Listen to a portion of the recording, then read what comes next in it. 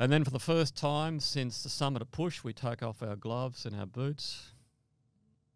And then we discover we've got all this frostbite to fingers and toes. And it's really not looking good. And we've got a 1 month walk from base camp to the end of the road. Oh, God. I get to base camp mid-afternoon and John gets to base camp probably about 5 o'clock in the afternoon. Yep. And then for the first time since the summer to push, we take off our gloves and our boots. And then we discover we've got all this frostbite to fingers and toes. And it's really not looking good. And we've got a 1 month walk from base camp to the end of the road. Oh, God. And there's no way we can do it with these frostbitten feet. So what does a frostbitten foot look like? When you take off your shoes, what do you see? Is it all just black or? In the early stages, it's purple and blue. Right. But you can't move your toes because they're frozen solid. If you tried to wriggle your toes with your fingers, you'd snap your toes off like pencils. Oh, Jesus. So it wasn't looking good, and then as the days progress, after you get frostbite, it becomes light blue to purple, and then it goes all black like the colour of your T-shirt. Wow. And the pain slowly increases and during that pain? The pain doesn't increase. The pain increases from the area around the frostbite. Right, where the nerve endings are still Yes, kind because frostbite is just like a burn. Yep. You have first degree, you have second degree, and you have third degree. Third degree means the cells are dead, Right. whether it's heat or cold. Second degree, and I'm not a doctor, so I'm just talking basic Yep. principles here. Second degree, it's like sitting on a fence. Yep. The cells can go either way. They might recover, they might die. First degree, the cells will recover. Yep. So I pretty much had the first third of both feet at third degree frostbite because they turned all black. John's feet weren't too bad. He had two big black toes and a couple of toes either side of the big toe, but he had lost a couple of gloves on his right hand, a couple of pairs of gloves on his right hand, so his right hand had frostbite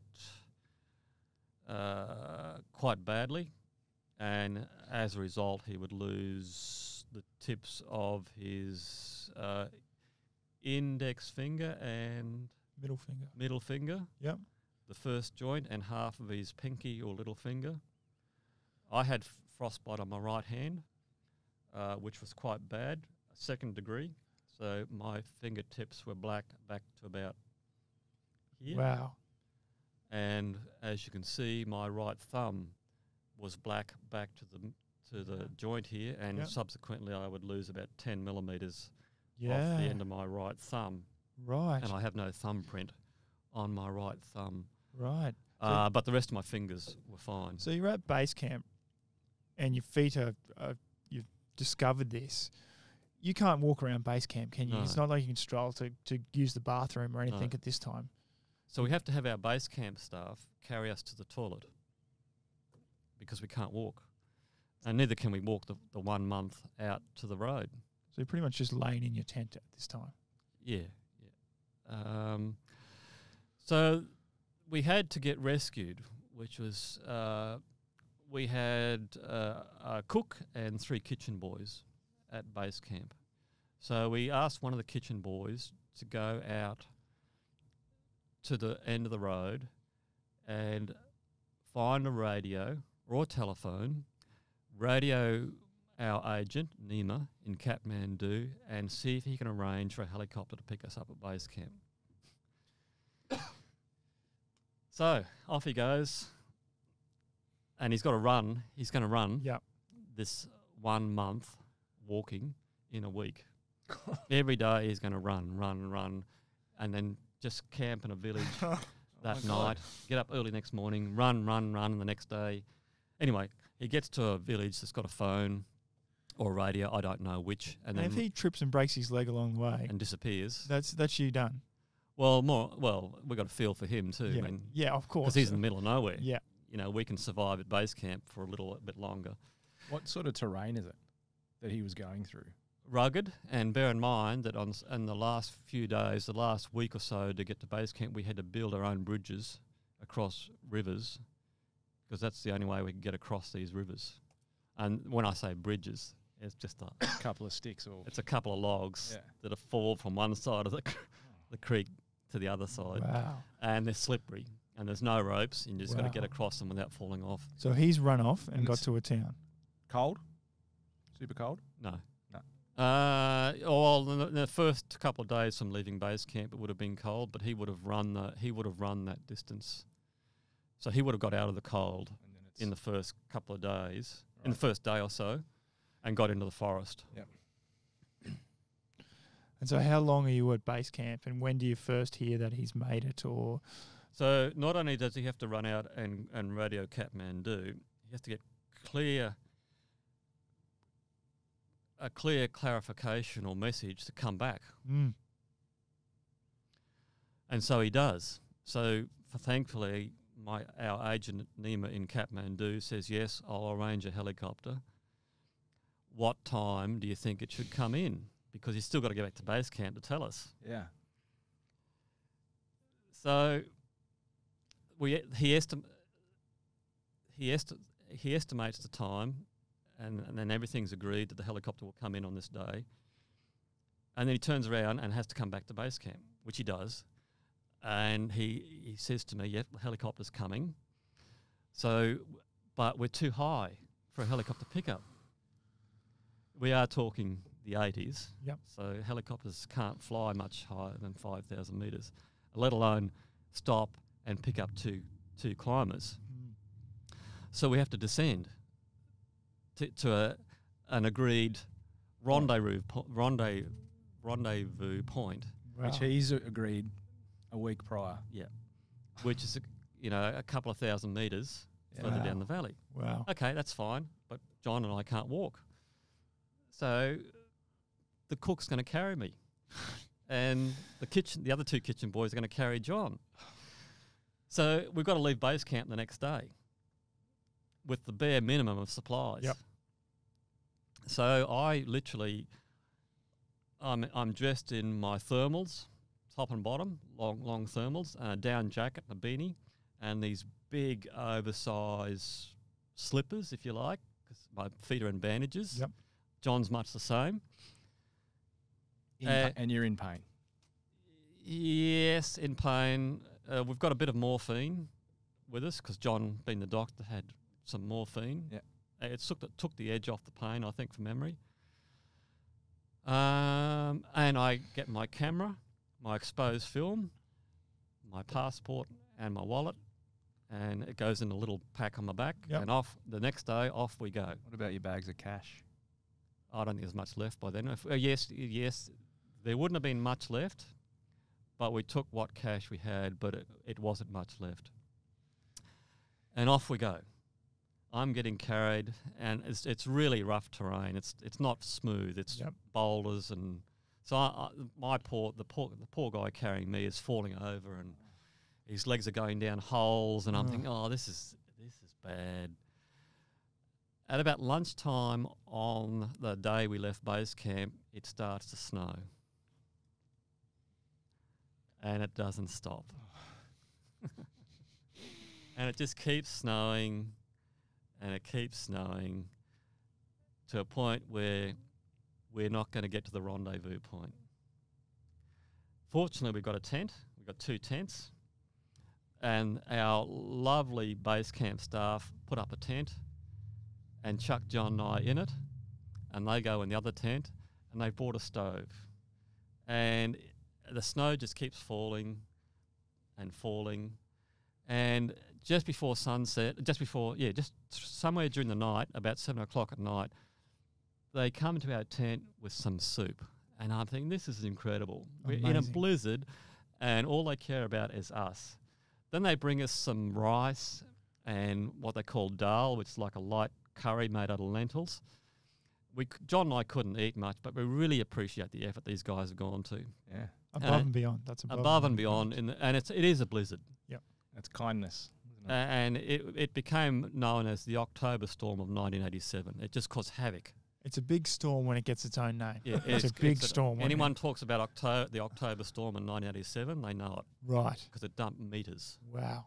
In fact, so much snow fell that night that when John and I became aware that it was morning, we were completely buried. Your tent's completely under the snow. And our tent stands 1.5 meters high. Wow. And we're buried, and we can't do anything about it. And I have no doubt that even today that we would have suffocated if we hadn't been acclimatised to 8,000 metres. Yeah, right. Yeah. And then we start hitting the walls of the tent, and because our base camp staff are also buried, Oh, God. but they were able to keep their tent partly uncovered Right. throughout the night because they could do something about it. We couldn't. We couldn't use our hands. yeah. Yep. And so I'm sort of bashing the side of the tent with the back of my hand, but I've got a pocket knife in my jacket, You can't use it. but I can't open it. Oh. And I'm thinking, will I break some teeth trying to open this pocket knife? Because I can't. John can't use his fingers. I Yeah. can't use my fingers. And I'm thinking, okay, I'm staring at this pocket knife, and then John takes over the bashing on the inside of the tent to let us staff know that we're buried. But then we start to hear them digging. And then, of course, the more they dig, they find the top of the Yep. tent, and they Yep. dig down to find the door of the tent. And when they open the door of the tent, you just hear this, you can feel this air rush Yep. into the tent. Wow. So they literally pull us out of the tent. And, yeah, another day. That alone is an ordeal. And then you've still got... And we're buried in meters of snow. And I'm thinking, okay. And the clock's ticking at this time too, isn't it? And this is the day the helicopter's supposed to arrive. Jeez. And I'm thinking, okay, this is really dangerous. I can't allow my cook to continue to carry me because we just got to get out of this. So I start walking. We all start walking. John starts walking. I start walking. And the worst thing you can do with frostbite is refreeze Right. what's already been frozen. And you can't put boots on. Well, I've got these slippers on. Yeah. So the three base camp staff do the best they can. They are literally ploughing a trail through the snow, and John and I are following as best we can. And they do a fantastic job, but we just plough our way through the snow all day, and we don't even get to the rendezvous site. We're not even close. So again, the staff set up the tents, put John and myself in one, and there and the others, and at 7 o'clock at night comes the bowl of soup. But isn't that the day the helicopters were coming? That's the day the helicopters were coming. So you The helicopter was coming. you thought this time you've missed it, or And I thought, well, looks like we're gonna have to walk 1 month to get back to the oh, on these feet of mine and John's. So we got through that night. It was incredibly cold, but the snow is not falling. It has stopped falling. So we get up the next day, and we pack up. And the staff are out the front breaking trail through the snow.